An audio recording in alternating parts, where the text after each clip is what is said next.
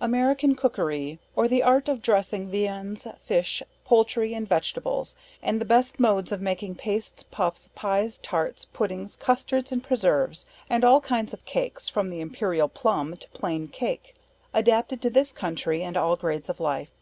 By Amelia Simmons, an American orphan. Published according to Act of Congress, Hartford, printed by Hudson and Goodwin, for the author, 1796. Preface. As this treatise is calculated for the improvement of the rising generation of females in America, the lady of fashion and fortune will not be displeased, if many hints are suggested for the more general and universal knowledge of those females in this country, who, by the loss of their parents, or other unfortunate circumstances, are reduced to the necessity of going into families in the line of domestics, or taking refuge with their friends or relations, and doing those things which are really essential to the perfecting them as good wives and useful members of society. The orphan, though left to the care of virtuous guardians, will find it essentially necessary to have an opinion and determination of her own.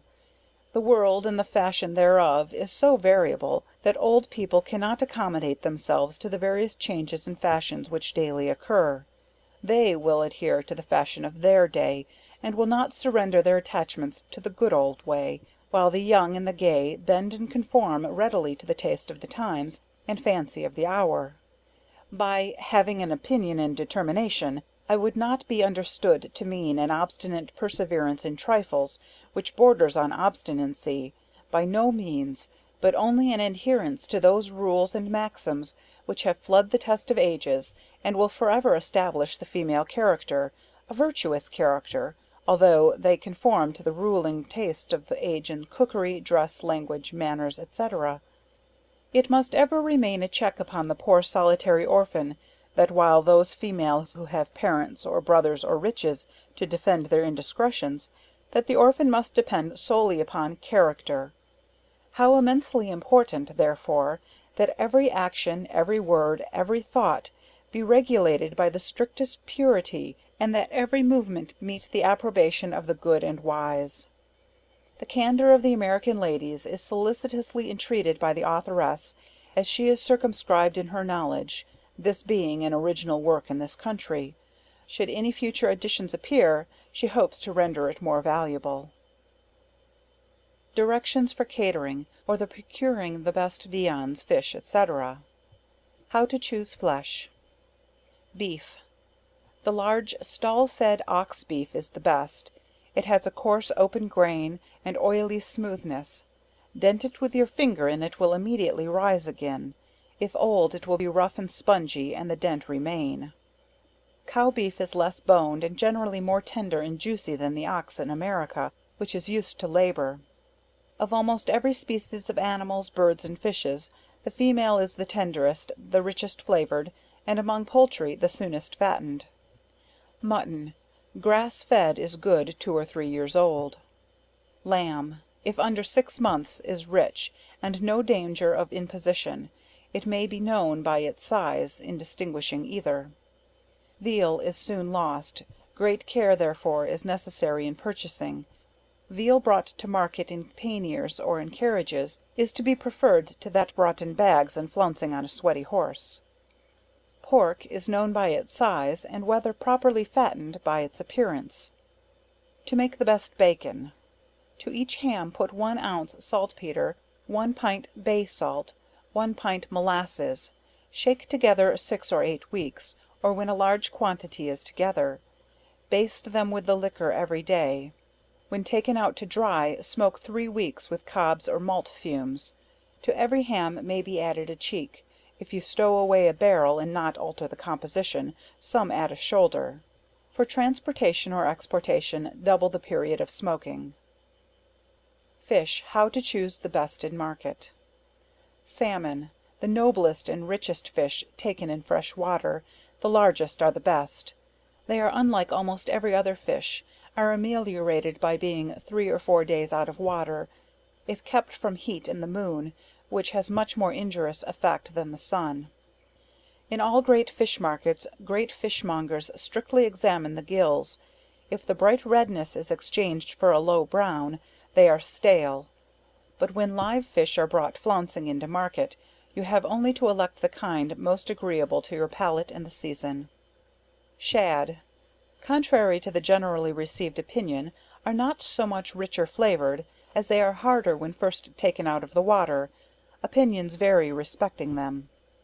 I have tasted shad 30 or 40 miles from the place where caught, and really conceived that they had a richness of flavor which did not appertain to those taken fresh and cooked immediately, and have proved both at the same table, and the truth may rest here, that a shad 36 or 48 hours out of water, may not cook so hard and solid, and be esteemed so elegant, yet give a higher relished flavor to the taste. Every species generally of salt water fish are best fresh from the water, though the Hannah Hill, blackfish, lobster, oyster, flounder, bass, cod, haddock, and eel, with many others, may be transported by land many miles, find a good market, and retain a good relish, but as generally live ones are bought first, deceits are used to give them a freshness of appearance, such as peppering the gills, wetting the fins and tails, and even painting the gills, or wetting with animal blood. Experience and attention will dictate the choice of the best. Fresh gills, full bright eyes, moist fins and tails, are denotements of their being fresh caught. If they are soft, it's certain they are stale, but if deceits are used, their smell must approve or denounce them, and be your safest guide. Of all freshwater fish, there are none that require, or so well afford haste in cookery, as the salmon trout. They are best when caught under a fall or cataract, from what philosophical circumstance is yet unsettled, yet true it is, that at the foot of a fall the waters are much colder than at the head. Trout choose those waters.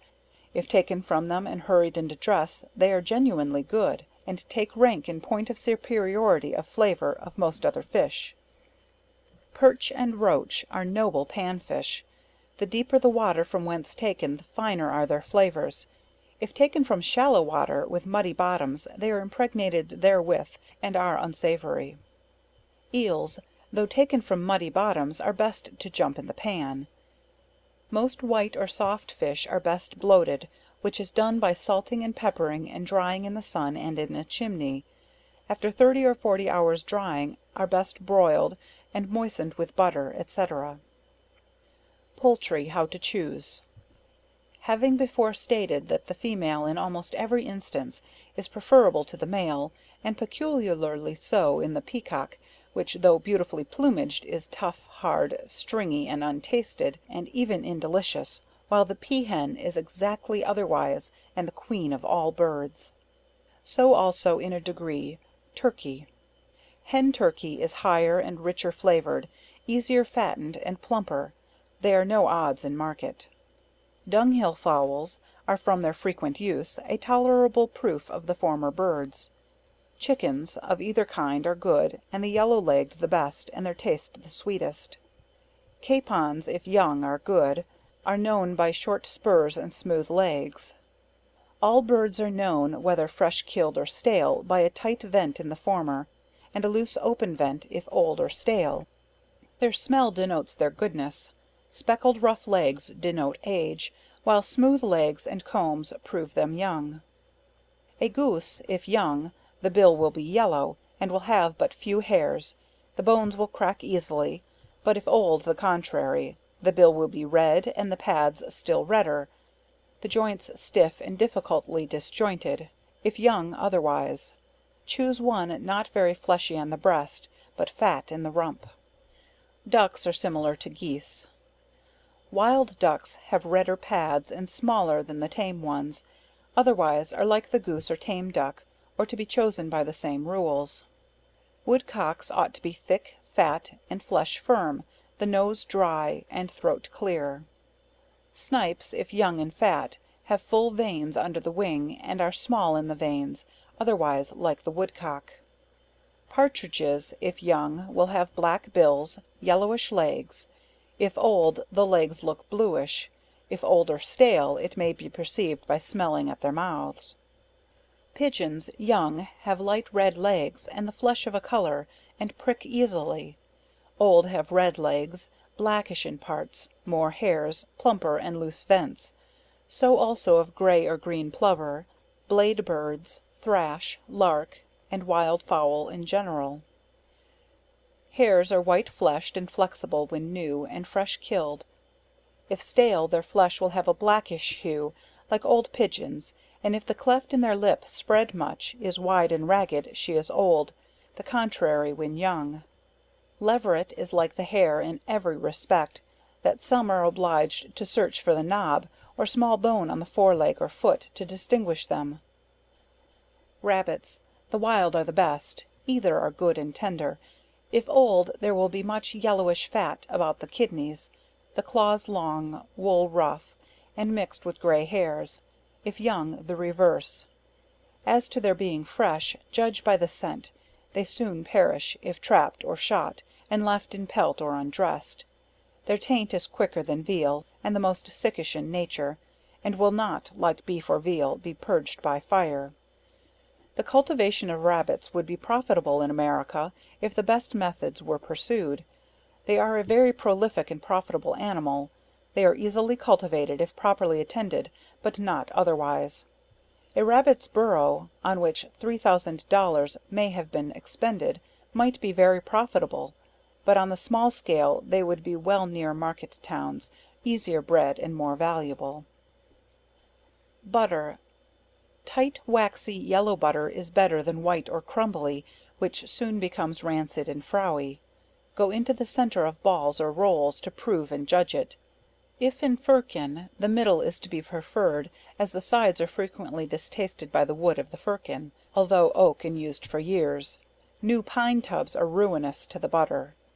To have sweet butter in dog days and through the vegetable seasons, send stone pots to honest, neat, and trusty dairy people, and procure it packed down in May, and let them be brought in the night, or cool rainy morning, covered with a clean cloth, wet in cold water, and partake of no heat from the horse, and set the pots in the coldest part of your cellar, or in the ice house.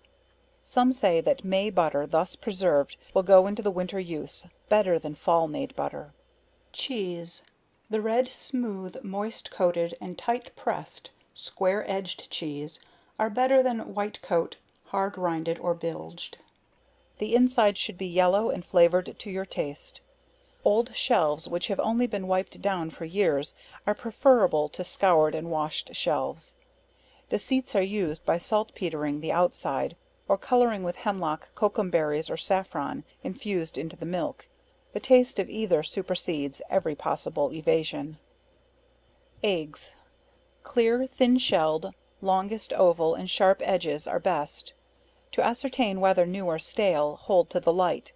If the white is clear, the yolk regularly in the centre, they are good, but if otherwise they are stale.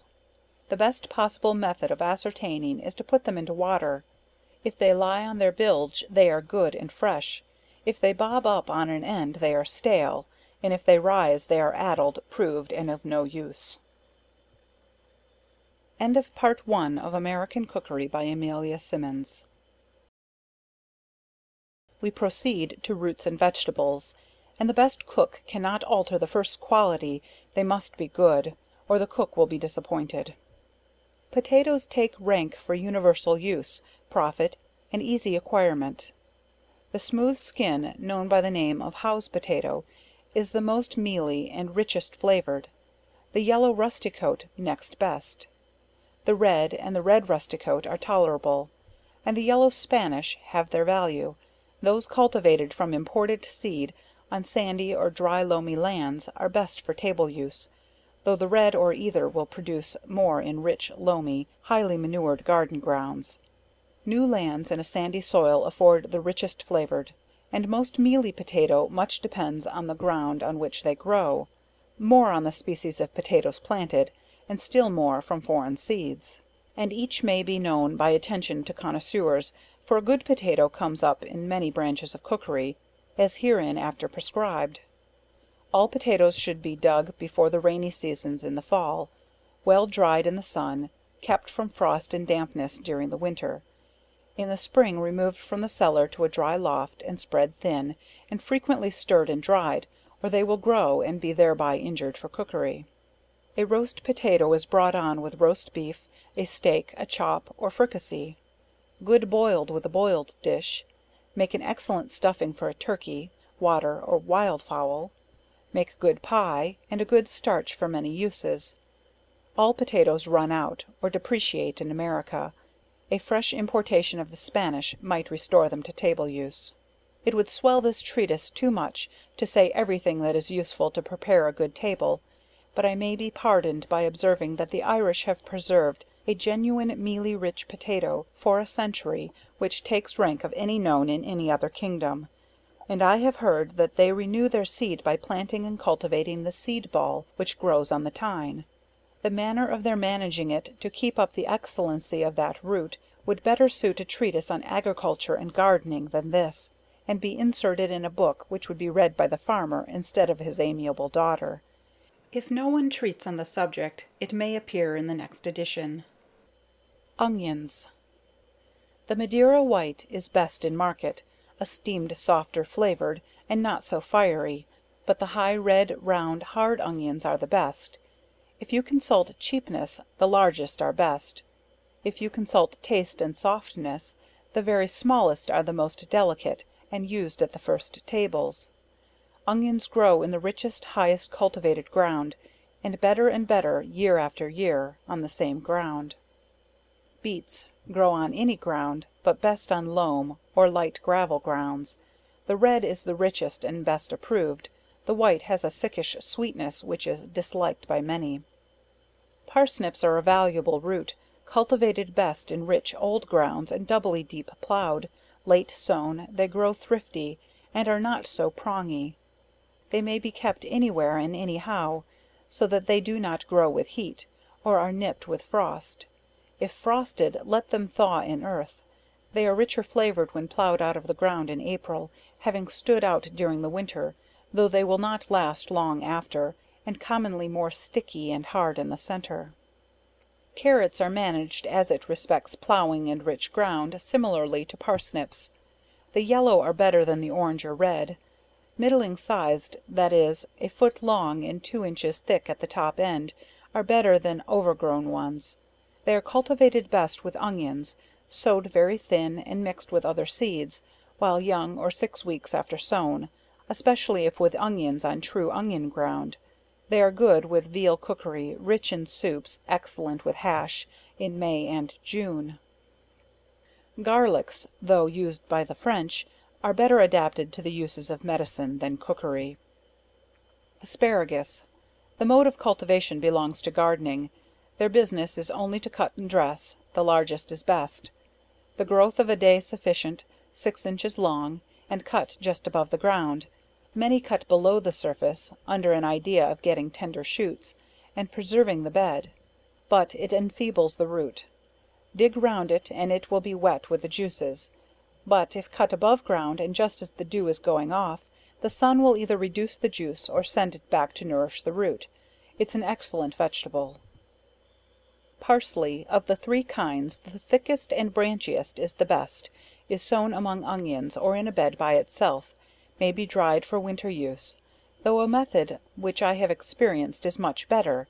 In September I dig my roots, procure an old thin stave dry cask, bore holes an inch diameter in every stave, 6 inches asunder round the cask, and up to the top.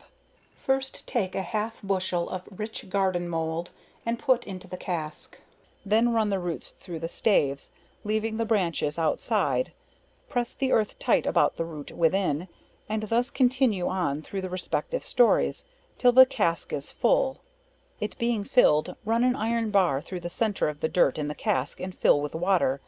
Let stand on the south and east side of a building till frosty night, then remove it, by slinging a rope round the cask, into the cellar, where, during the winter, I clip with my scissors the fresh parsley, which my neighbours or myself have occasion for, and in the spring transplant the roots in the bed in the garden, or in any unused corner, or let stand upon the wharf or the wash shed. It's an useful mode of cultivation, and a pleasurably tasted herb, and much used in garnishing viands. Radish. Salmon colored is the best, purple next best, white, turnip. Each are procured from southern seeds annually. They grow thriftiest sown among onions. The turnip radish will last well through the winter. Artichokes. The Jerusalem is best, are cultivated like potatoes, though their stalks grow 7 feet high, and may be preserved like the turnip radish, or pickled, they like. Horse radish. Once in the garden can scarcely ever be totally eradicated. Plowing or digging them up with that view, seems at times rather to increase and spread them. Cucumbers are of many kinds. The prickly is best for pickles, but generally bitter. The white is difficult to raise and tender. Choose the bright green, smooth and proper sized. Melons. The water melons is cultivated on sandy soils only. Above latitude 41½ if a stratum of land be dug from a well, it will bring the first year good watermelons. The red cord are highest flavored. A hard rind proves them ripe. Muskmelons are various. The rough skinned are best to eat. The short round, fair skinned, is best for mangoes. Lettuce is of various kinds. The purple spotted leaf is generally the tenderest, and free from bitter. Your taste must guide your market. Cabbage requires a page, they are so multifarious. Note, all cabbages have a higher relish that grow on new unmatured grounds. If grown in an old town and on old gardens, they have a rankness, which at times may be perceived by a fresh air traveller. This observation has been experienced for years, that cabbages require new ground, more than turnips. The Low Dutch, only will do in old gardens. The Early Yorkshire, must have rich soils. They will not answer for winter. They are easily cultivated, and frequently brought to market in the fall, but will not last the winter. The Green Savoy, with the richest crinkles, is fine and tender, and although they do not head like the Dutch or Yorkshire, yet the tenderness of the out leaves is a counterpoise. It will last through the winter and are high flavored. The Yellow Savoy takes next rank, but will not last so long. All cabbages will mix and participate of other species, like Indian corn. They are culled best in plants, and a true gardener will, in the plant describe those which will head, and which will not. This is new, but a fact. The gradations in the Savoy cabbage are discerned by the leaf. The richest and most scalloped and crinkled and thickest green Savoy falls little short of a cauliflower. The red and reddest small tight heads are best for slaw. It will not boil well, comes out black or blue, and tinges other things with which it is boiled. Beans. The clabbered bean is easiest cultivated and collected, are good for string beans, will shell, must be polled. The Windsor bean is an earlier good string or shell bean. Cranberry bean is rich but not universally approved equal to the other two. Frost bean is good only to shell. 6 weeks bean is a yellowish bean, and early brought forward and tolerable. Lazy bean is tough and needs no pole. English bean, what they denominate the horse bean, is mealy when young, is profitable, easily cultivated, and may be grown on worn out grounds. As they may be raised by boys, I cannot but recommend the most extensive cultivation of them. The small white bean is best for winter use, and excellent. Calivantes are run out, a yellow small bush, a black speck or eye, are tough and tasteless, and little worth in cookery, and scarcely bear exportation. Peas, green peas. The crown imperial takes rank in point of flavor. They blossom purple and white on the top of the vines, will run from 3 to 5 feet high, should be set in light sandy soil only, or they run too much to vines. The crowned pea is second in richness of flavor. The rondeval is large and bitterish. Early Carlton is produced first in the season. Good. Marrowfats, green, yellow, and is large, easily cultivated, not equal to others. Sugar pea needs no bush, the pods are tender and good to eat, easily cultivated. Spanish manratto is a rich pea, requires a strong high bush. All peas must be picked carefully from the vines as soon as dew is off, shelled and cleaned without water, and boiled immediately. They are thus the richest flavored. Herbs useful in cookery. Thyme is good in soups and stuffings. Sweet marjoram is used in turkeys. Summer savory, ditto and in sausages and salted beef and legs of pork. Sage is used in cheese and pork, but not generally approved. Parsley, good in soups, and to garnish roast beef, excellent with bread and butter in the spring.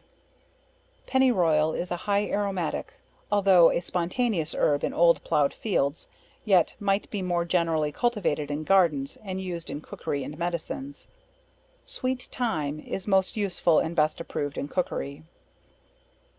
Fruits. Pears. There are many different kinds, but the large bell pear, sometimes called the pound pear, the yellowest is the best, and in the same town they differ essentially. Hard winter pear, are innumerable in their qualities, are good in sauces and baked. Harvest and summer pear are a tolerable dessert, and are much improved in this country, as all other fruits are by grafting and inoculation. Apples are still more various, yet rigidly retain their own species, and are highly useful in families, and ought to be more universally cultivated, excepting in the compactest cities. There is not a single family but might set a tree in some otherwise useless spot, which might serve the twofold use of shade and fruit, on which 12 or 14 kinds of fruit trees might easily be engrafted, and essentially preserve the orchard from the intrusions of boys, etc., which is too common in America. If the boy who thus planted a tree, and guarded and protected it in a useless corner, and carefully engrafted different fruits, was to be indulged free access into orchards, whilst the neglectful boy was prohibited, how many millions of fruit trees would spring into growth, and what a saving to the Union! The net saving would in time extinguish the public debt, and enrich our cookery. Currants are easily grown from shoots trimmed off from old bunches, and set carelessly in the ground. They flourish on all soils, and make good jellies. Their cultivation ought to be encouraged. Black currants may be cultivated, but until they can be dried, and until sugars are propagated, they are in a degree unprofitable. Grapes are natural to the climate, grow spontaneously in every state in the Union, and 10 degrees north of the line of the Union. The Madeira, Lisbon, and Malaga grapes are cultivated in gardens in this country, and are a rich treat or dessert. Trifling attention only is necessary for their ample growth. End of Part 2 of American Cookery. Having pointed out the best methods of judging of the qualities of viands, poultry, fish, vegetables, etc., we now present the best approved methods of dressing and cooking them, and to suit all tastes, present the following recipes. To roast beef.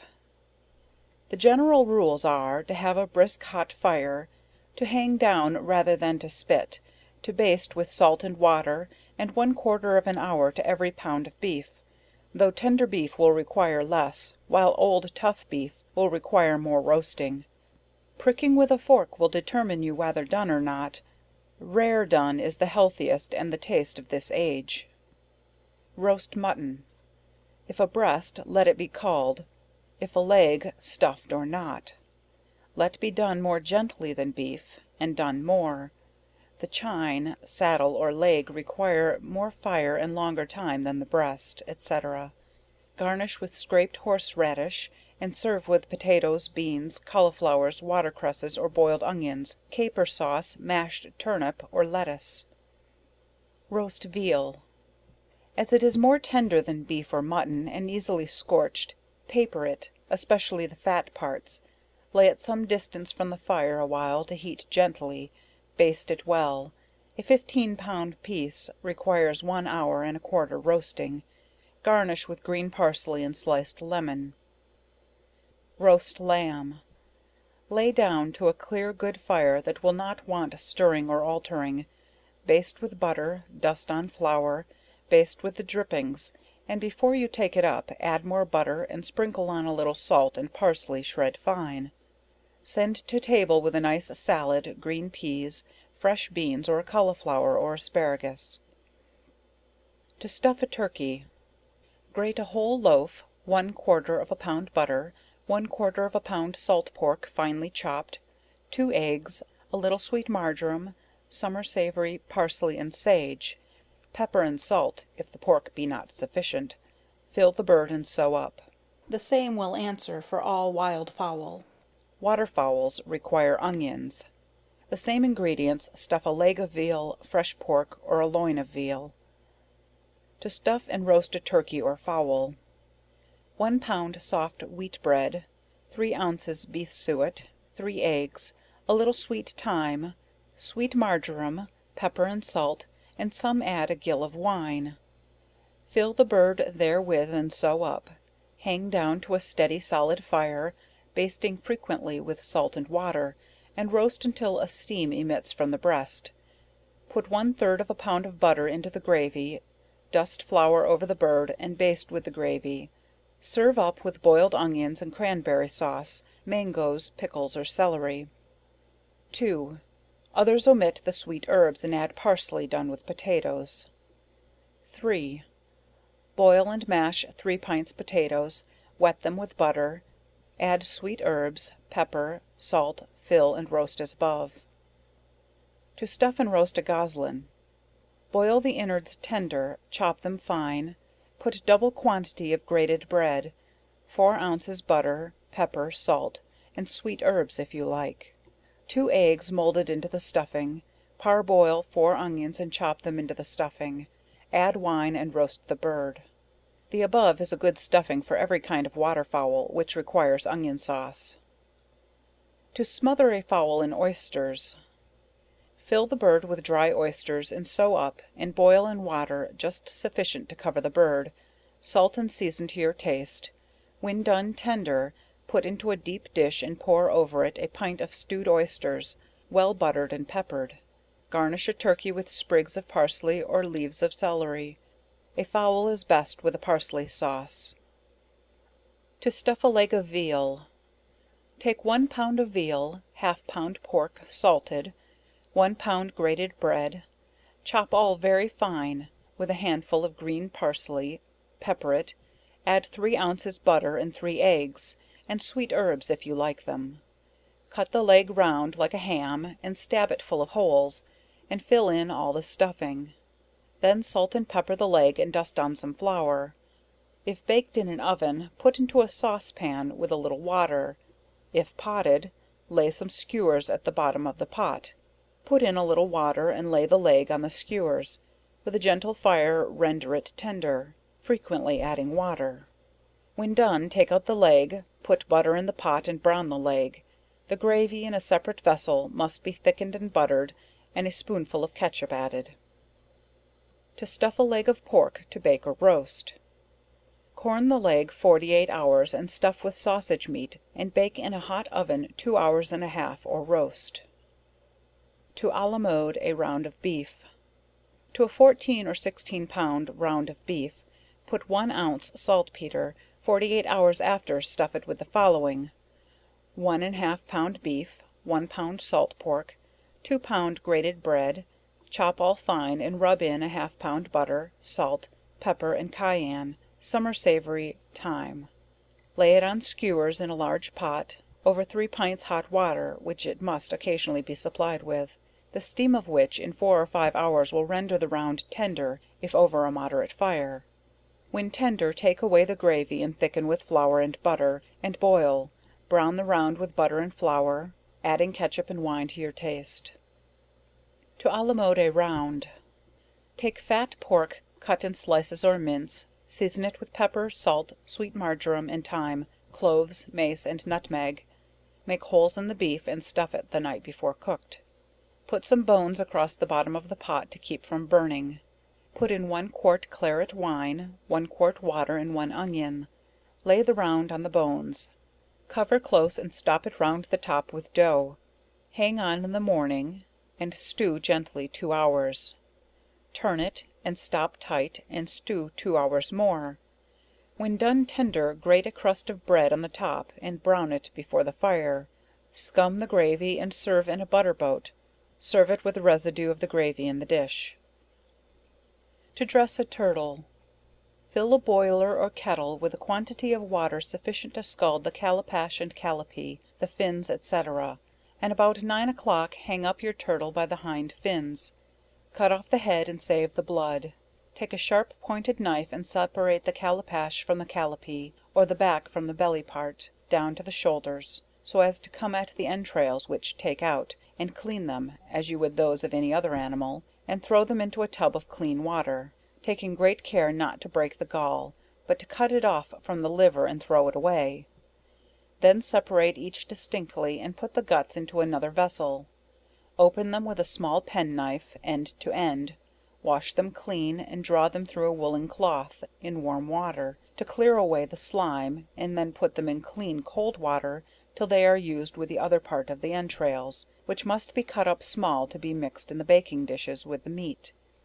This done, separate the back and belly pieces, carefully cutting away the fore fins by the upper joint which scald. Peel off the loose skin and cut them into small pieces, laying them by themselves, either in another vessel or on the table, ready to be seasoned. Then cut off the meat from the belly part, and clean the back from the lungs, kidneys, etc., and that meat cut into pieces as small as a walnut, laying it likewise by itself. After this you are to scald the back and belly pieces, pulling off the shell from the back, and the yellow skin from the belly, when all will be white and clean, and with the kitchen cleaver cut those up likewise into pieces about the bigness or breadth of a card. Put those pieces into clean cold water, wash them and place them in a heap on the table, so that each part may lay by itself. The meat being thus prepared and laid separate for seasoning, mix 2/3 parts of salt, or rather more, and 1/3 part of cayenne pepper, black pepper, and nutmeg and mace pounded fine and mixed all together. The quantity to be proportioned to the size of the turtle, so that in each dish there may be about 3 spoonfuls of seasoning to every 12 pound of meat. Your meat being thus seasoned, get some sweet herbs, such as thyme, savory, etc., let them be dried and rubbed fine, and having provided some deep dishes to bake it in, which should be of the common brown ware, put in the coarsest part of the meat, put a 1/4 pound of butter at the bottom of each dish, and then put some of each of the several parcels of meat, so that the dishes may be all alike and have equal portions of the different parts of the turtle, and between each laying of meat, strew a little of the mixture of sweet herbs, fill your dishes within 1 1/2 or 2 inches of the top. Boil the blood of the turtle and put into it, then lay on force meat balls made of veal, highly seasoned with the same seasoning as the turtle. Put in each dish a gill of Madeira wine, and as much water as it will conveniently hold. Then break over it 5 or 6 eggs to keep the meat from scorching at the top, and over that shake a handful of shred parsley, to make it look green. When done, put your dishes into an oven made hot enough to bake bread, and in 1 hour and half or 2 hours, according to the size of the dishes, it will be sufficiently done. To dress a calf's head, turtle fashion. The head and feet being well scalded and cleaned, open the head, taking the brains, wash, pick and cleanse, salt and pepper and parsley them, and put by in a cloth. Boil the head, feet and heartslet 1 1/4 or 1 1/2 hour. Sever out the bones, cut the skin and meat in slices, drain the liquor in which boiled, and put by. Clean the pot very clean or it will burn too. Make a layer of the slices, which dust with a composition made of black pepper 1 spoon, of sweet herbs pulverized 2 spoons, sweet marjoram and thyme are most approved, a teaspoon of cayenne, 1 pound butter, then dust with flour, then a layer of slices, with slices of veal and seasoning till completed. Cover with the liquor, stew gently 3/4 of an hour. To make the forced meat balls, take 1 1/2 pound veal, 1 pound grated bread, 4 ounces raw salt pork, mince and season with above and work with 3 whites into balls 1 or 1 1/2 inch diameter, roll in flour and fry in very hot butter till brown, then chop the brains fine and stir into the whole mess in the pot, put thereto 1/3 part of the fried balls and a pint wine or less. When all is heated through, take off and serve in tureens, laying the residue of the balls and hard boiled and peeled eggs into a dish, garnish with slices of lemon. A stew pie. Boil a shoulder of veal and cut up, salt, pepper and butter 1/2 pound, and slices of raw salt pork, make a layer of meat and a layer of biscuit, or biscuit dough into a pot, cover close, and stew 1/2 an hour in 3 quarts of water only. A sea pie. 4 pound of flour, 1 1/2 pound of butter rolled into paste, wet with cold water, line the pot therewith, lay in split pigeons, turkey pies, veal, mutton or birds, with slices of pork, salt, pepper, and dust on flour, doing thus until your pot is full or your ingredients expended, add 3 pints water, cover tight with paste, and stew moderately 2 1/2 hours. A chicken pie.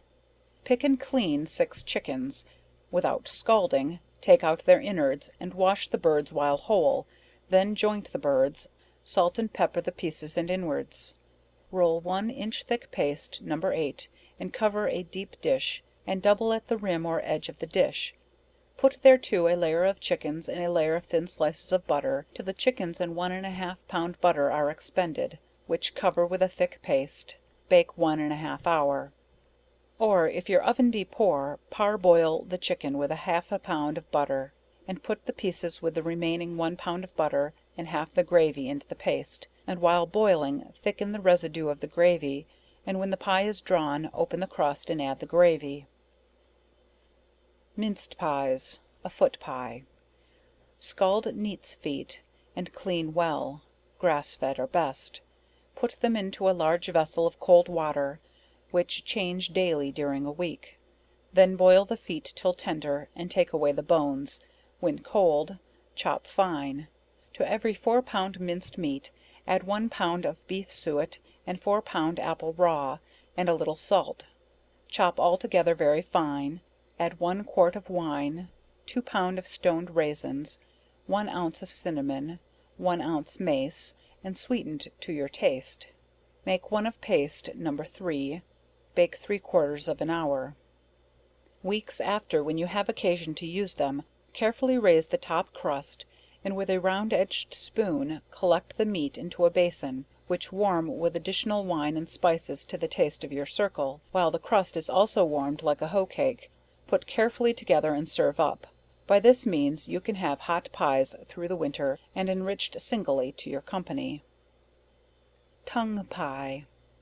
1 pound neat's tongue, 1 pound apple, 1/3 of a pound of sugar, 1/4 of a pound of butter, 1 pint of wine, 1 pound of raisins or currants, or half of each, 1/2 ounce of cinnamon and mace, bake in paste No. 1, in proportion to size. Minced pie of beef. 4 pound boiled beef chopped fine and salted, 6 pound of raw apple chopped also, 1 pound beef suet, 1 quart of wine or rich sweet cider, 1 ounce mace and cinnamon, a nutmeg, 2 pounds raisins, bake in paste No. 3, 3/4 of an hour. Observations. All meat pies require a hotter and brisker oven than fruit pies. In good cookeries, all raisins should be stoned. As people differ in their tastes, they may alter to their wishes, and as it is difficult to ascertain with precision the small articles of spicery, every one may relish as they like and suit their taste. Apple pie. Stew and strain the apples, to every 3 pints grate the peel of a fresh lemon, add cinnamon, mace, rose water and sugar to your taste, and bake in paste No. 3. Every species of fruit, such as peas, plums, raspberries, blackberries, may be only sweetened, without spices, and bake in paste No. 3. Currant pies. Take green, full grown currants, and 1/3 their quantity of sugar, proceeding as above. A buttered apple pie. Pare, quarter, and core tart apples, lay in paste No. 3, cover with the same, bake half an hour, when drawn, gently raise the top crust, add sugar, butter, cinnamon, mace, wine or rose water. End of Part 3 of American Cookery by Amelia Simmons. Puddings. A rice pudding. 1/4 of a pound rice, a stick of cinnamon, to a quart of milk, stirred often to keep from burning, and boil quick, cool, and add half a nutmeg, 4 spoons rose water, 8 eggs, butter or puff paste a dish, and pour the above composition into it, and bake 1 1/2 hour. No. 2. Boil 6 ounces rice in a quart milk, on a slow fire till tender, stir in 1 pound butter, interim beat 14 eggs, add to the pudding when cold, with sugar, salt, rose water and spices to your taste, adding raisins or currants, bake as No. 1. No. 3. 8 spoons rice boiled in a quart milk, when cooled add 8 eggs, 6 ounces butter, wine, sugar and spices, bake 2 hours. No. 4.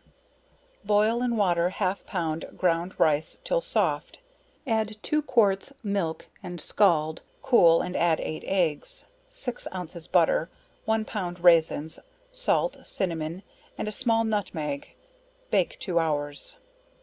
No. 5. A cheap one. Half pint rice, 2 quarts milk, salt, butter, allspice, put cold into a hot oven, bake 2 1/2 hours. No. 6. Put 6 ounces rice into water, or milk and water, let swell or soak tender, then boil gently, stirring in a little butter, when cool stir in a quart cream, 6 or 8 eggs well beaten, and add cinnamon, nutmeg and sugar to your taste, bake. N.B. The mode of introducing the ingredients is a material point. In all cases where eggs are mentioned, it is understood to be well beat, whites and yolks and the spices fine and settled. A nice Indian pudding. No. 1. 3 pints scalded milk, 7 spoons fine Indian meal, stir well together while hot, let stand till cooled, add 7 eggs, half pound raisins, 4 ounces butter, spice and sugar, bake 1 1/2 hour. No. 2. 3 pints scalded milk to 1 pint meal salted, cool, add 2 eggs, 4 ounces butter, sugar or molasses, and spice, it will require 2 1/2 hours baking. No. 3. Salt a pint meal, wet with 1 quart milk, sweeten and put into a strong cloth, brass or bell metal vessel, stone or earthen pot, secure from wet and boil 12 hours. A Sunderland pudding. Whip 6 eggs, half the whites, take half a nutmeg, 1 pint cream and a little salt, 4 spoons fine flour, oil or butter pans, cups or bowls, bake in a quick oven 1 hour, eat with sweet sauce. A Wit pot. Cut half a loaf of bread in dices, pour thereon 2 quarts milk, 6 eggs, rose water, nutmeg, and half pound of sugar, put into a dish and cover with paste No. 1, bake slow 1 hour. A bread pudding. 1 pound soft bread or biscuit soaked in 1 quart milk, run through a sieve or cullender, add 7 eggs, 3/4 of a pound sugar, 1/4 of a pound butter, nutmeg or cinnamon, 1 gill rose water, 1 pound stoned raisins, half pint cream, bake 3/4 of an hour, middling oven. A flour pudding. 7 eggs, 1/4 of a pound of sugar and a teaspoon of salt, beat and put to 1 quart milk, 5 spoons of flour, cinnamon and nutmeg to your taste, bake half an hour, and serve up with sweet sauce. A boiled flour pudding. 1 quart milk, 9 eggs, 7 spoons flour, a little salt, put into a strong cloth and boiled 3/4 of an hour. A cream almond pudding. Boil gently a little mace and half a nutmeg grated in a quart cream, when cool beat 8 yolks and 3 whites, strain and mix with 1 spoon flour, 1/4 of a pound almonds, settled add 1 spoon rose water and by degrees the cold cream and beat well together, wet a thick cloth and flour it, and pour in the pudding, boil hard half an hour, take out, pour over it melted butter and sugar. An apple pudding dumplin. Put into paste quartered apples, lie in a cloth and boil 2 hours, serve with sweet sauce. Pears, plums, etc., are done the same way. Potato pudding, baked. No. 1. 1 pound boiled potatoes, 1 pound sugar, half a pound butter, 10 eggs. No. 2. 1 pound boiled potatoes, mashed, 3/4 of a pound butter, 3 gills milk or cream, the juice of 1 lemon and the peel grated, half a pound sugar, half nutmeg, 7 eggs, taking out 3 whites, 2 spoons rose water. Apple pudding. 1 pound apple sifted, 1 pound sugar, 9 eggs, 1/4 of a pound butter, 1 quart sweet cream, 1 gill rose water, a cinnamon, a green lemon peel grated, if sweet apples, add the juice of half a lemon, put on to paste No. 7, currants, raisins and citron some add, but good without them. Carrot pudding. A coffee cup full of boiled and strained carrots, 5 eggs, 2 ounces sugar and butter each, cinnamon and rose water to your taste, baked in a deep dish without paste. A crookneck or winter squash pudding. Core, boil and skin a good squash and bruise it well, take 6 large apples, pared, cored and stewed tender, mix together, add 6 or 7 spoonsful of dry bread or biscuit, rendered fine as meal, half pint milk or cream, 2 spoons of rose water, 2 ditto wine, 5 or 6 eggs, beaten and strained, nutmeg, salt and sugar to your taste, 1 spoon flour, beat all smartly together, bake. The above is a good recipe for pumpkins, potatoes or yams, adding more moistening or milk and rose water, and to the 2 latter a few black or Lisbon currants, or dry whortleberries scattered in will make it better. Pumpkin. No. 1. 1 quart stewed and strained, 3 pints cream, 9 beaten eggs, sugar, mace, nutmeg and ginger, laid into paste No. 7 or 3, and with a dough spur cross and checker it, and baked in dishes 3/4 of an hour. No. 2. 1 quart of milk, 1 pint pumpkin, 4 eggs, molasses, allspice and ginger in a crust, bake 1 hour. Orange pudding. Put 16 yolks with half a pound butter melted, grate in the rinds of 2 Seville oranges, beat in half pound of fine sugar, add 2 spoons orange water, 2 of rose water, 1 gill of wine, half pint cream, 2 Naples biscuit or the crumbs of a fine loaf, or roll soaked in cream, mix all together, put it into a rich puff paste, which let be double round the edges of the dish, bake like a custard. A lemon pudding. 1. Grate the yellow of the peels of 3 lemons, then take 2 whole lemons, roll under your hand on the table till soft, taking care not to burst them, cut and squeeze them into the grated peels. 2. Take 10 ounces soft wheat bread, and put a pint of scalded white wine thereto, let soak and put to No. 1. 3. Beat 4 whites and 8 yolks, and put to above, adding 3/4 of a pound of melted butter, which let be very fresh and good, 1 pound fine sugar, beat all together till thoroughly mixed. 4. Lay paste No. 7 or 9 on a dish, plate or saucers, and fill with above composition. 5. Bake near 1 hour, and when baked, stick on pieces of paste, cut with a jagging iron or a dough spur to your fancy, baked lightly on a floured paper. Garnished thus, they may be served hot or cold. Puff pastes for tarts. No. 1. Rub 1 pound of butter into 1 pound of flour, whip 2 whites, and add with cold water and 1 yolk, make into paste, roll in 6 or 7 times 1 pound of butter, flouring it each roll. This is good for any small thing. No. 2. Rub 6 pound of butter into 14 pound of flour, 8 eggs, add cold water, make a stiff paste. No. 3. To any quantity of flour, rub in 3/4 of its weight of butter, 12 eggs to a peck, rub in 1/3 or half, and roll in the rest. No. 4. Into 2 quarts flour, salted, and wet stiff with cold water, roll in 9 or 10 times 1 1/2 pound of butter. No. 5. 1 pound flour, 3/4 of a pound of butter, beat well.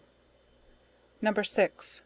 To 1 pound of flour, rub in 1/4 of a pound of butter, wet with 3 eggs and rolled in a half pound of butter. A paste for sweetmeats. No. 7. Rub 1/3 of a pound of butter and 1 pound of lard into 2 pounds of flour, wet with 4 whites well beaten, water to make a paste, roll in the residue of shortening in 10 or 12 rollings, bake quick. No. 8. Rub in 1/2 pound of suet to 6 pounds of flour, and a spoonful of salt, wet with cream, roll in 6 or 8 times, 2 1/2 pounds of butter, good for a chicken or meat pie. Royal paste. No. 9. Rub 1/2 pound of butter into 1 pound of flour, 4 whites beat to a foam, add 2 yolks, 2 ounces of fine sugar, roll often, rubbing 1/3 and rolling 2/3 of the butter is best, excellent for tarts and apple cakes. Custards. 1. 1 pint cream sweetened to your taste, warmed hot, stir in sweet wine till curdled, grate in cinnamon and nutmeg. 2. Sweeten a quart of milk, add nutmeg, wine, brandy, rose water and 6 eggs, bake in tea cups or dishes, or boil in water, taking care that it don't boil into the cups. 3. Put a stick of cinnamon to 1 quart of milk, boil well, add 6 eggs, 2 spoons of rose water, bake. 4. Boiled custard. 1 pint of cream, 2 ounces of almonds, 2 spoons of rose water or orange flower water, some mace. Boil thick, then stir in sweetening, and lade off into china cups and serve up. Rice custard. Boil a little mace, a quartered nutmeg in a quart of cream, add rice, well boiled, while boiling sweeten and flavor with orange or rose water, putting into cups or dishes, when cooled set to serve up. A rich custard. 4 eggs beat and put in 1 quart cream, sweetened to your taste, half a nutmeg and a little cinnamon, baked. A sick bed custard. Scald a quart of milk, sweeten and salt a little, whip 3 eggs and stir in, bake on coals in a pewter vessel. Tarts. Apple tarts. Stew and strain the apples, add cinnamon, rose water, wine and sugar to your taste, lay in paste, royal, squeeze thereon orange juice, bake gently.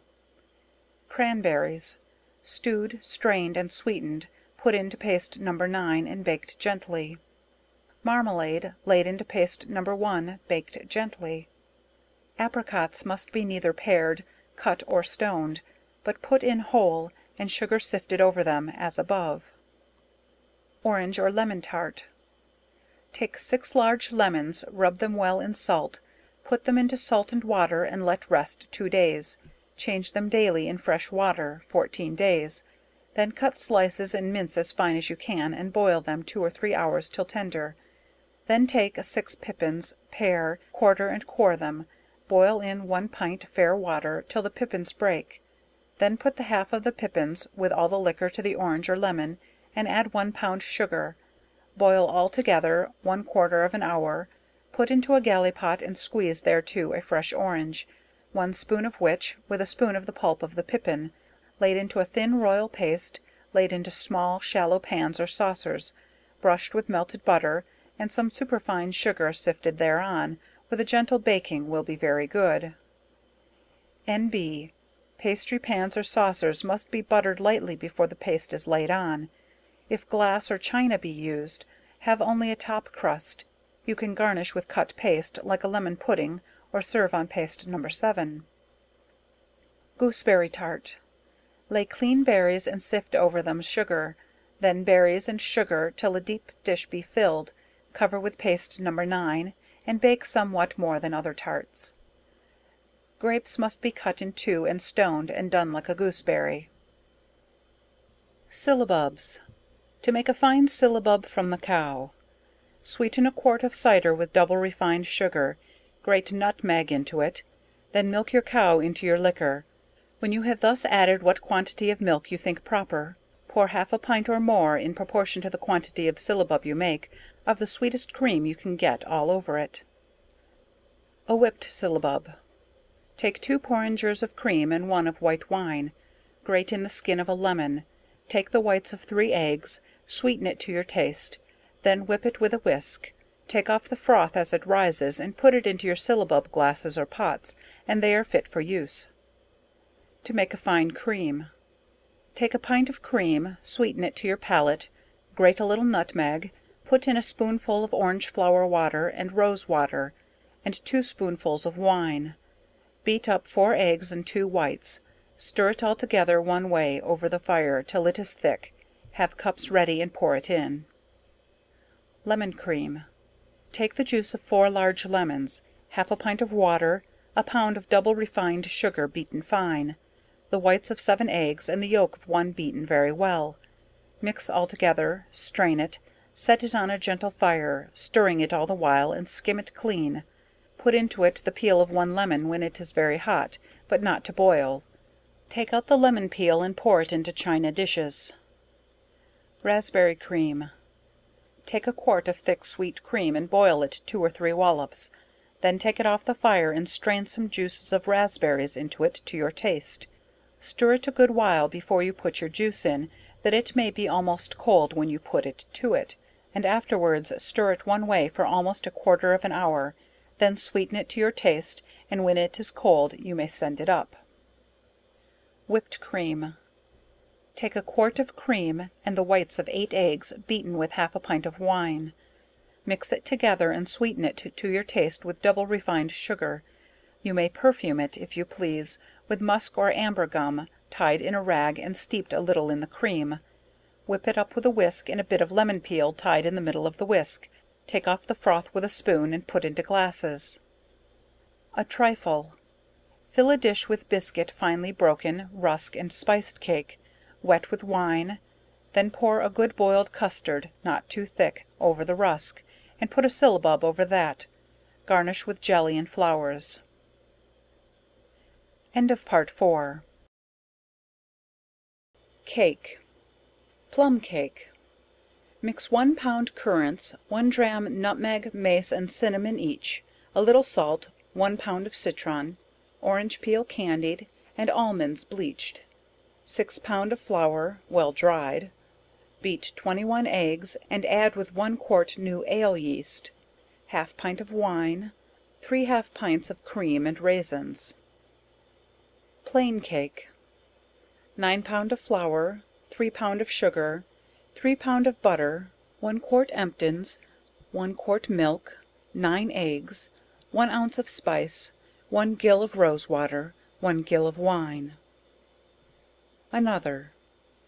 3/4 of a pound of sugar, 1 pound of butter, 6 eggs worked into 1 pound of flour. A rich cake.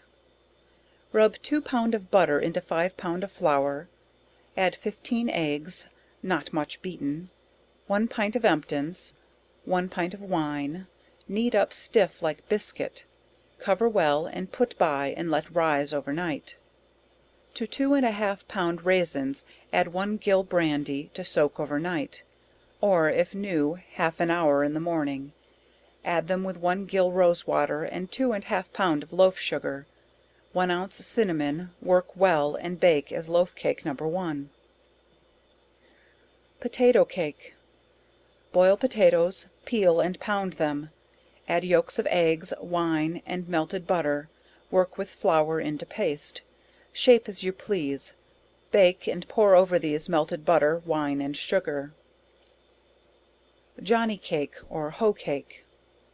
Scald 1 pint of milk and put to 3 pints of Indian meal and half pint of flour, bake before the fire, or scald with milk 2/3 of the Indian meal, or wet 2/3 with boiling water, add salt, molasses and shortening, work up with cold water pretty stiff, and bake as above.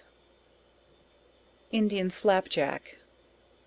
1 quart of milk, 1 pint of Indian meal, 4 eggs, 4 spoons of flour, little salt, beat together, bake on griddles, or fry in a dry pan, or baked in a pan which has been rubbed with suet, lard or butter. Loaf cakes. No. 1. Rub 6 pound of sugar, 2 pound of lard, 3 pound of butter into 12 pound of flour, add 18 eggs, 1 quart of milk, 2 ounces of cinnamon, 2 small nutmegs, a teacup of coriander seed, each pounded fine and sifted, add 1 pint of brandy, half a pint of wine, 6 pound of stoned raisins, 1 pound of emptins. First having dried your flour in the oven, dry and roll the sugar fine, rub your shortening and sugar half an hour, it will render the cake much whiter and lighter. Heat the oven with dry wood for 1 1/2 hours, if large pans be used, it will then require 2 hours baking, and in proportion for smaller loaves.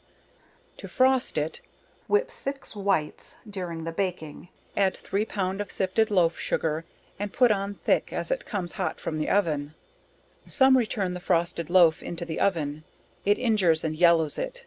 If the frosting be put on immediately, it does best without being returned into the oven. Another, No. 2.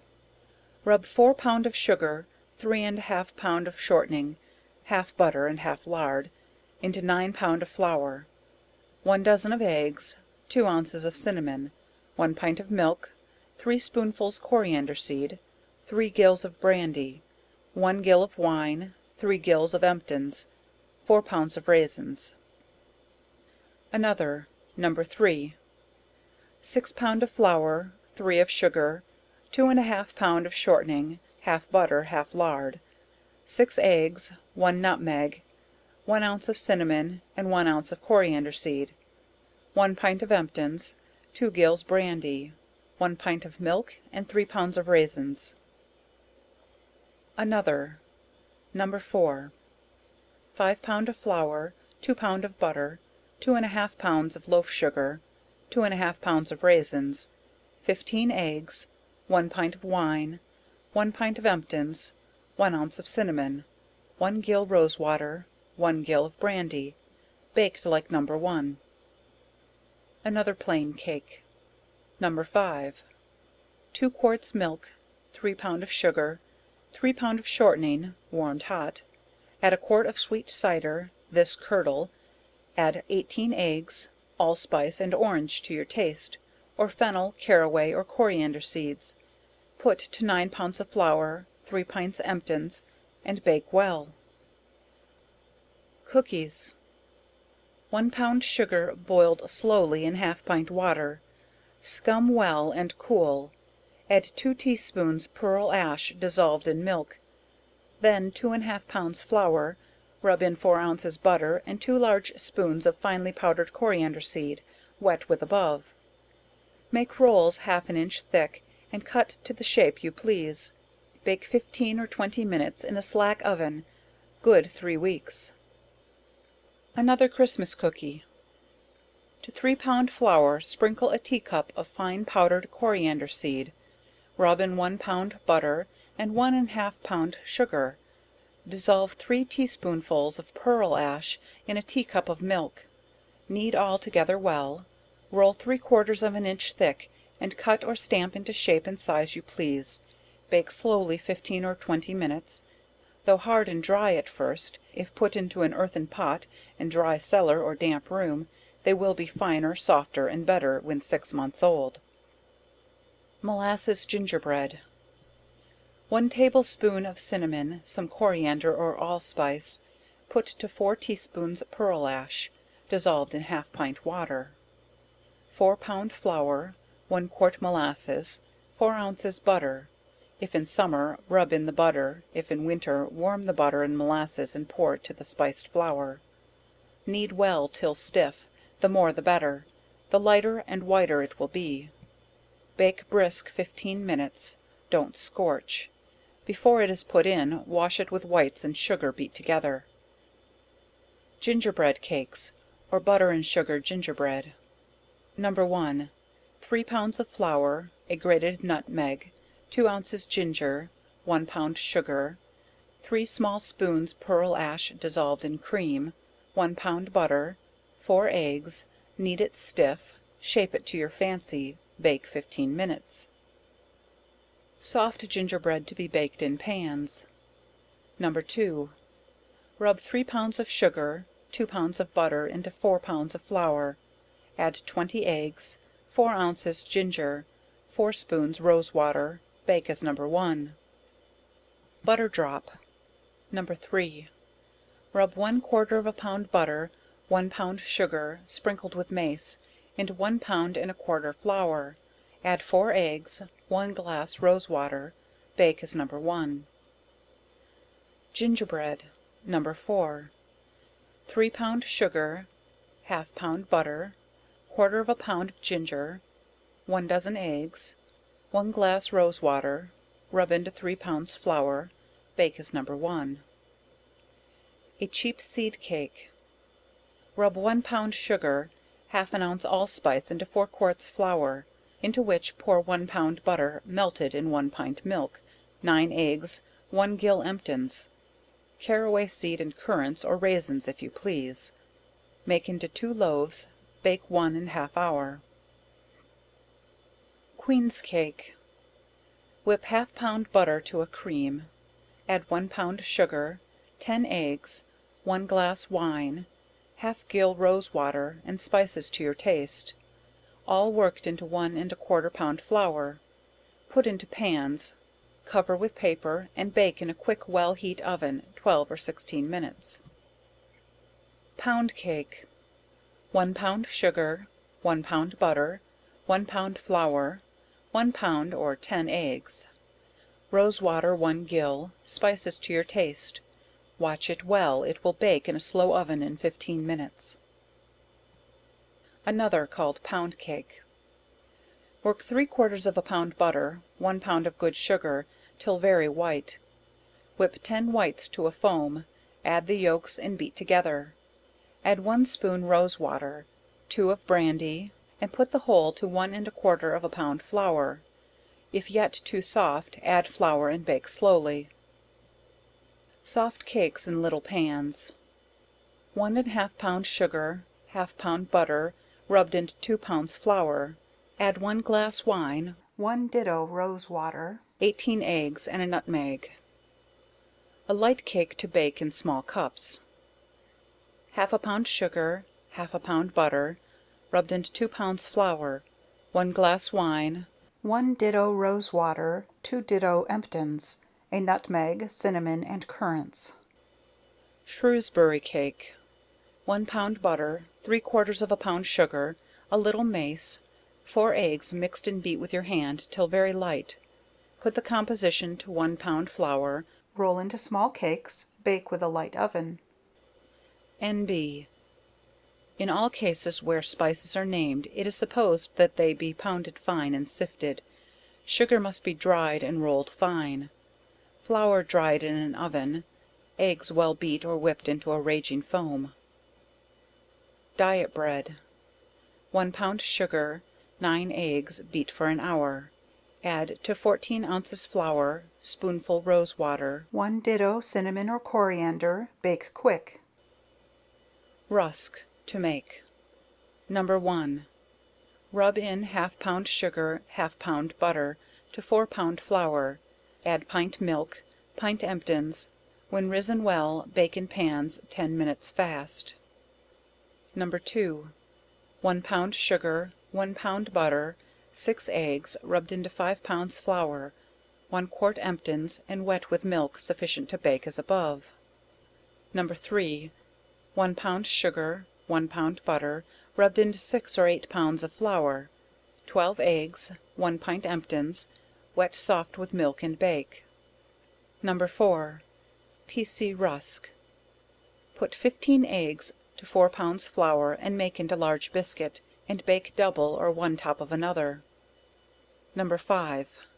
1 pint milk, 1 pint emptins, to be laid over night and sponge. In morning melt 3/4 pound butter, 1 pound sugar in another pint of milk, add lukewarm, and beat till it rise well.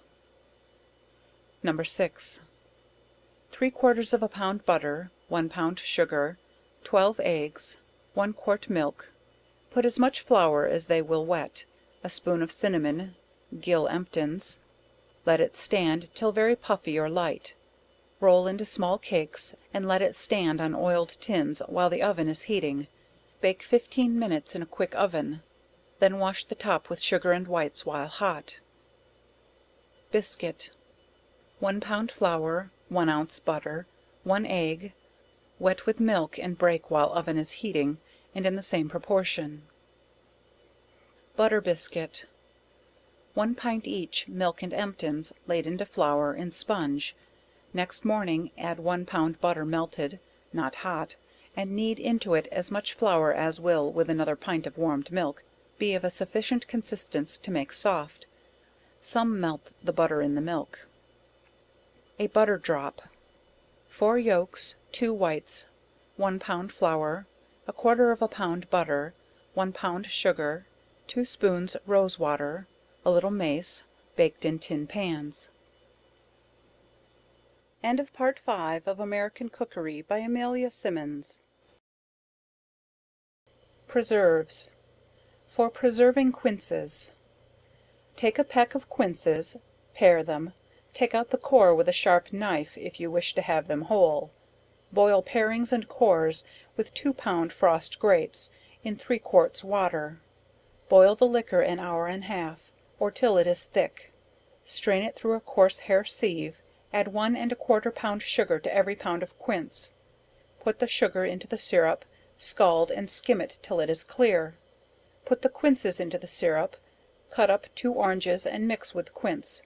Hang them over a gentle fire for 5 hours, then put them in a stone pot for use. Set them in a dry cool place. For preserving quinces in loaf sugar.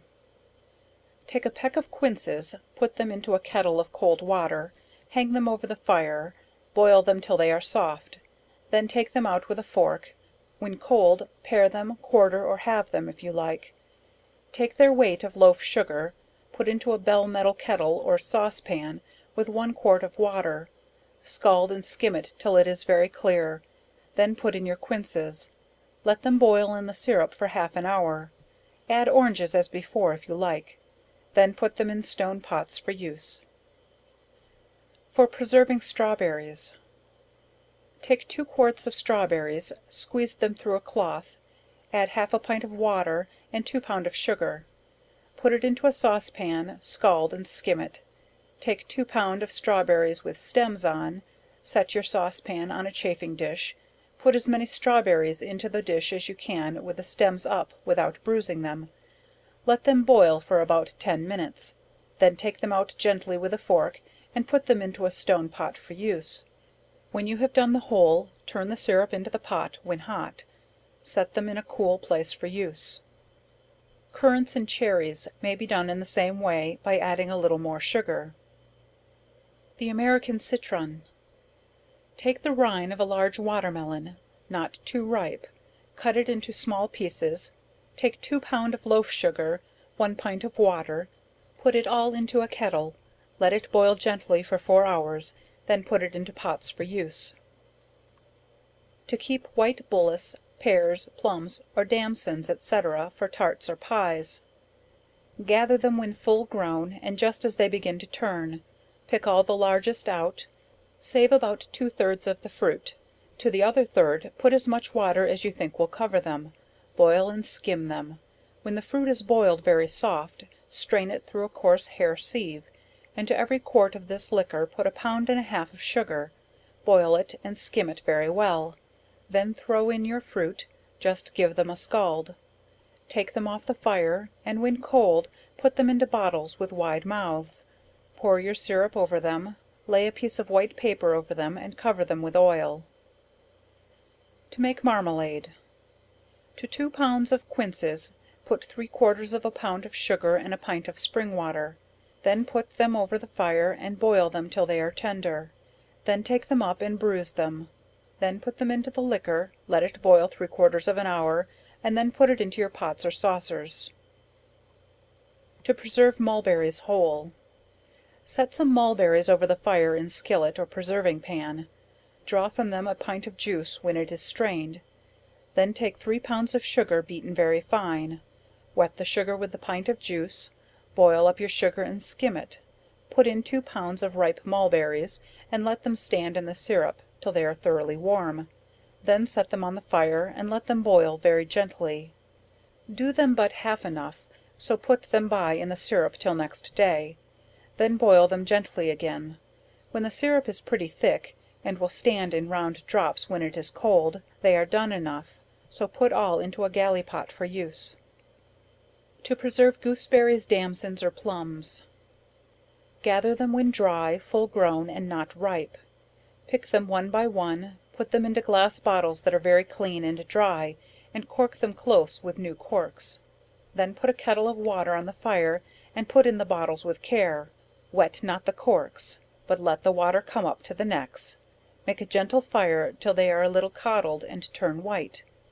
Do not take them up till cold, then pitch the corks all over, or wax them close and thick, then set them in a cool dry cellar. To preserve peaches. Put your peaches in boiling water, just give them a scald, but don't let them boil. Take them out and put them in cold water, then dry them in a sieve, and put them in long wide mouthed bottles. To half a dozen peaches, take a 1/4 pound of sugar, clarify it, pour it over your peaches, and fill the bottles with brandy, stop them close, and keep them in a close place. To preserve apricots. Take your apricots and pare them, then stone what you can whole.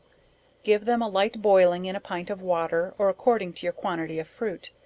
Then take the weight of your apricots in sugar, and take the liquor which you boil them in, and your sugar, and boil it till it comes to a syrup, and give them a light boiling, taking of the scum as it rises. When the syrup jellies, it is enough. Then take up the apricots, and cover them with the jelly, and put cut paper over them, and lay them down when cold. Or, take you plums before they have stones in them, which you may know by putting a pin through them, then coddle them in many waters, till they are as green as grass, peel them and coddle them again. You must take the weight of them in sugar, and make a syrup.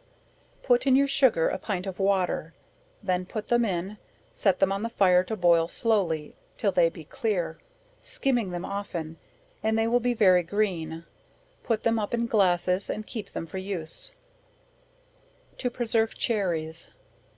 Take 2 pounds of cherries, 1 pound and a half of sugar, half a pint of fair water, melt some sugar in it.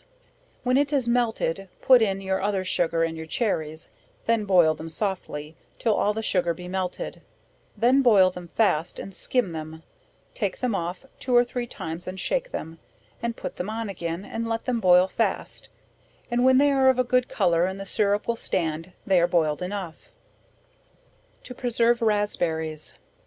Choose raspberries that are not too ripe, and take the weight of them in sugar, wet your sugar with a little water, and put in your berries, and let them boil softly, take heed of breaking them. When they are clear, take them up, and boil the syrup till it be thick enough, then put them in again, and when they are cold, put them up in glasses. To preserve currants.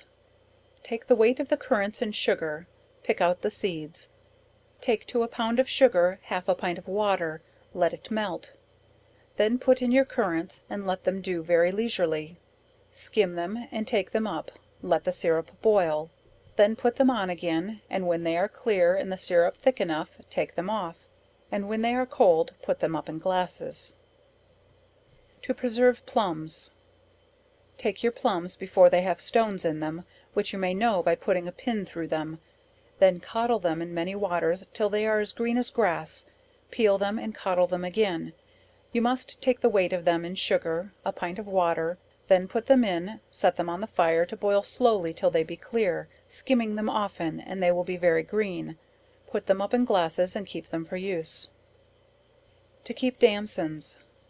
Take damsons when they are first ripe, pick them off carefully, wipe them clean, put them into snuff bottles, stop them up tight so that no air can get to them, nor water. Put nothing into the bottles but plums. Put the bottles into cold water, hang them over the fire, let them heat slowly, let the water boil slowly for half an hour. When the water is cold, take out the bottles, set the bottles into a cold place. They will keep 12 months if the bottles are stopped tight, so as no air nor water can get to them. They will not keep long after the bottles are opened, the plums must be hard. Currant jelly. Having stripped the currants from the stalks, put them in a stone jar, stop it close, set it in a kettle of boiling water half way the jar, let it boil half an hour, Take it out and strain the juice through a coarse hair sieve. To a pint of juice put a pound of sugar, set it over a fine quick fire in a preserving pan, or a bell metal skillet, keep stirring it all the time till the sugar be melted, then skim the scum off as fast as it rises. When the jelly is very clear and fine, pour it into earthen or china cups. When cold, cut white papers just the bigness of the top of the pot, and lay on the jelly, dip those papers in brandy, then cover the top of the pot and prick it full of holes, set it in a dry place. You may put some into glasses for present use. To dry peaches. Take the fairest and ripest peaches, pare them into fair water, take their weight in double refined sugar, of 1/2 makes a very thin syrup, then put in your peaches, boiling them till they look clear, then split and stone them, boil them till they are very tender, lay them a draining, take the other half of the sugar and boil it almost to a candy, then put in your peaches and let them lie all night, then lay them on a glass, and set them in a stove till they are dry. If they are sugared too much, wipe them with a wet cloth a little, let the first syrup be very thin, a quart of water to a pound of sugar. To pickle or make mangoes of melons. Take green melons, as many as you please, and make a brine strong enough to bear an egg, then pour it boiling hot on the melons, keeping them down under the brine. Let them stand 5 or 6 days, then take them out, split them down on one side, take out all the seeds, scrape them well in the inside, and wash them clean with cold water, then take a clove of a garlic, a little ginger and nutmeg sliced, and a little whole pepper, put all these proportionably into the melons, filling them up with mustard seeds, then lay them in an earthen pot with a slit upwards, and take 1 part of mustard and 2 parts of vinegar, enough to cover them, pouring it upon them scalding hot, and keep them close stopped. To pickle barberries. Take of white wine vinegar and water, of each an equal quantity. To every quart of this liquor put in 1/2 a pound of cheap sugar, then pick the worst of your barberries and put into this liquor, and the best into glasses. Then boil your pickle with the worst of your barberries, and skim it very clean. Boil it till it looks of a fine colour, then let it stand to be cold before you strain it, then strain it through a cloth, wringing it to get all the colour you can from the barberries. Let it stand to cool and settle, then pour it clear into the glasses. In a little of the pickle boil a little fennel, when cold put a little bit at the top of the pot or glass, and cover it close with a bladder or leather. To every 1/2 pound of sugar put 1/4 of a pound of white salt. To pickle cucumbers. Let your cucumbers be small, fresh gathered, and free from spots, then make a pickle of salt and water, strong enough to bear an egg, boil the pickle and skim it well, and then pour it upon your cucumbers and stive them down for 24 hours, then strain them out into a cullender and dry them well with a cloth, and take the best white wine vinegar, with cloves, diced mace, nutmeg, white peppercorns, long pepper, and races of ginger, as much as you please, boil them up together, and then clap the cucumbers in with a few vine leaves, and a little salt, and as soon as they begin to turn their colour, put them into jars, stive them down close, and when cold tie on a bladder and leather. A la mode beef. Take a round of beef and stuff it with 1/2 pound pork, 1/2 pound of butter, the soft of 1/2 a loaf of wheat bread, boil 4 eggs very hard, chop them up, add sweet marjoram, sage, parsley, summer savory, and 1 ounce of cloves, pounded, chop them all together, with 2 eggs very fine, and add a gill of wine, season very high with salt and pepper, cut holes in your beef to put your stuffing in, then stick whole cloves into the beef, then put it into a 2 pail pot, with sticks at the bottom. If you wish to have the beef round when done, put it into a cloth and bind it tight with 20 or 30 yards of twine, put it into your pot with 2 or 3 quarts of water and 1 gill of wine. If the round be large, it will take 3 or 4 hours to bake it. For dressing codfish. Put the fish first into cold water and wash it, then hang it over the fire and soak it 6 hours in scalding water, then shift it into clean warm water, and let it scald for 1 hour. It will be much better than to boil. To boil all kinds of garden stuff. In dressing all sorts of kitchen garden herbs, take care they are clean washed, that there be no small snails or caterpillars between the leaves, and that all coarse outer leaves, and the tops that have received any injury by the weather, be taken off. Next wash them in a good deal of water, and put them into a cullender to drain. Care must likewise be taken, that your pot or saucepan be clean, well tinned, and free from sand or grease. To keep green peas till Christmas. Take young peas, shell them, put them into a cullender to drain, then buy a cloth 4 or 5 times double on a table, then spread them on, dry them very well, and have your bottles ready, fill them, cover them with mutton suet fat when it is a little soft, fill the necks almost to the top, cork them, tie a bladder and a leather over them, and set them in a dry cool place. To boil French beans. Take your beans and string them, cut in 2 and then across. When you have done them all, sprinkle them over with salt, stir them together. As soon as your water boils, put them in and make them boil up quick. They will be soon done, and they will look of a better green than when growing in the garden. If they are very young, only break off the ends, then break in 2 and dress them in the same manner. To boil broad beans. Beans require a great deal of water, and it is not best to shell them till just before they are ready to go into the pot. When the water boils, put them in with some picked parsley and some salt, make them boil up quick. When you see them begin to fall, they are done enough. Strain them off, garnish the dish with boiled parsley, and send plain butter in a cup or boat. To boil green peas. When your peas are shelled and the water boils, which should not be much more than will cover them, put them in with a few leaves of mint. As soon as they boil, put in a piece of butter as big as a walnut, and stir them about. When they are done enough, strain them off, and sprinkle in a little salt, shake them till the water drains off, and send them hot to the table with melted butter in a cup or boat. To boil asparagus. First, cut the white ends off about 6 inches from the head, and scrape them from the green part downward very clean. As you scrape them, throw them into a pan of clear water, and after a little soaking, tie them up in a small even bundle. When your water boils, put them in and boil them up quick, but by over boiling they will lose their heads. Cut a slice of bread for a toast, and toast it brown on both sides. When your asparagus is done, take it up carefully, dip the toast in the asparagus water, and lay it at the bottom of your dish. Then lay the heads of the asparagus on it, with the white ends outwards. Pour a little melted butter over the heads, cut an orange into small pieces, and stick them between for garnish. To boil cabbage. If your cabbage is large, cut it into quarters, if small, cut it in halves. Let your water boil, then put in a little salt, and next your cabbage with a little more salt upon it. Make your water boil as soon as possible, and when the stalk is tender, take up your cabbage into a cullender or sieve, that the water may drain off, and send it to table as hot as you can. Savoys are dressed in the same manner. For brewing spruce beer. Take 4 ounces of hops, let them boil half an hour in 1 gallon of water. Strain the hop water, then add 16 gallons of warm water, 2 gallons of molasses, 8 ounces of essence of spruce, dissolved in 1 quart of water. Put it in a clean cask, then shake it well together. Add half a pint of emptins, then let it stand and work 1 week. If very warm weather, less time will do. When it is drawn off to bottle, add 1 spoonful of molasses to every bottle. Emptins.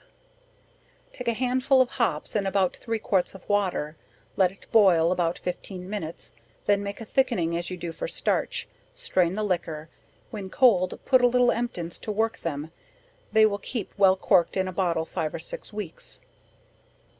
Advertisement.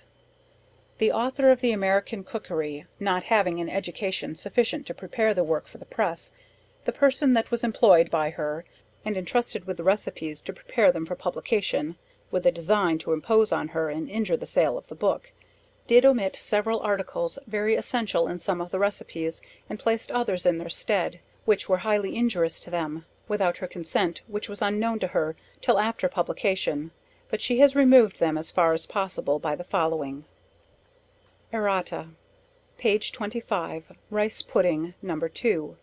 For 1 pound butter, read ½ pound. For 14 eggs, read 8. No. 5. After half pint rice, add 6 ounces sugar. Page 26. A nice Indian pudding, No. 3, boil only 6 hours. A flour pudding, read 9 spoons of flour, put in scalding milk, bake an hour and half. A boiled flour pudding, 9 spoons of flour, boil an hour and half. Page 27. A cream almond pudding. For 8 yolks and 3 whites, read 8 eggs.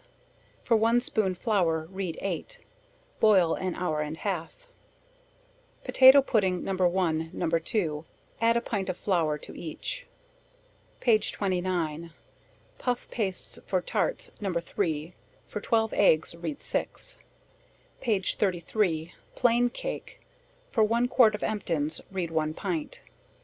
Page 35. Another plain cake, No. 5, for 9 pounds of flour, read 18 pounds. In all puddings where cream is mentioned, milk may be used. In pastes, the white of eggs only are to be used. End of Part 6. End of American Cookery, by Amelia Simmons. Read by Betsy Bush, Marquette, Michigan, July 2010.